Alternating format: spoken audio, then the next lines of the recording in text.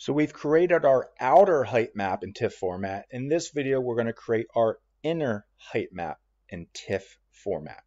Okay, so let's go into QGIS.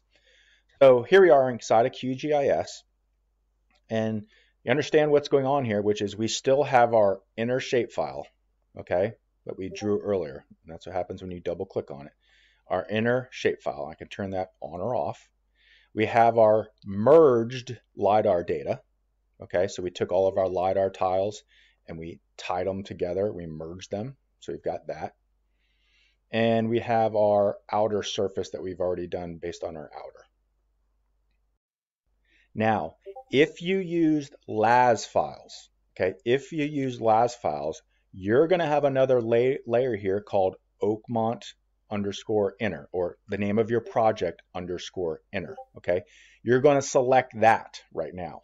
I do not. I use DEM files. So you guys that did DEM files, okay, you're just going to select your project name outer. Okay, the same one you did in the previous step. Okay, so it's really important to understand that the difference between LAS and DEM here. So I'm going to select my Oakmont outer here. You guys doing LAS, it's going to be your project name _inner. I'm going to come up here to raster, extraction, clip raster by extent, similar to what we did before. And now I'm going to come up here, I'm going to click this pull down layer, and I'm going to select inner. Okay. Now, just like before, override this projection for the output file.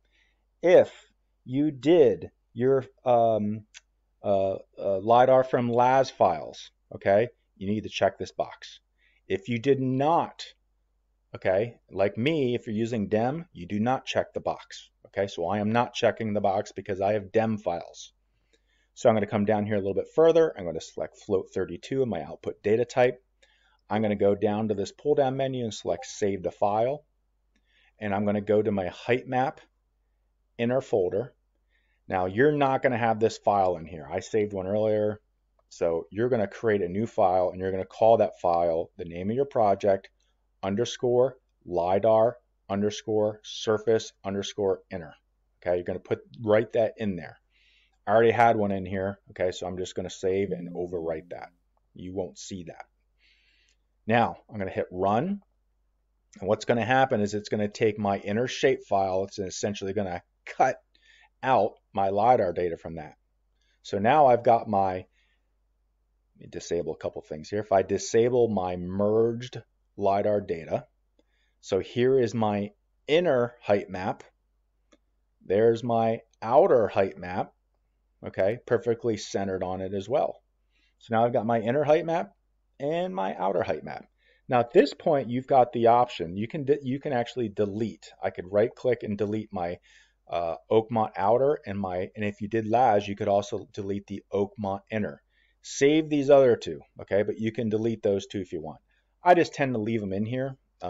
It's completely up to you, but if you're worried about getting confused later on, I would delete those two out. However, I'm just going to leave mine in here. I'm going to come up here to my project and I'm going to save this. Okay, that's it for this video.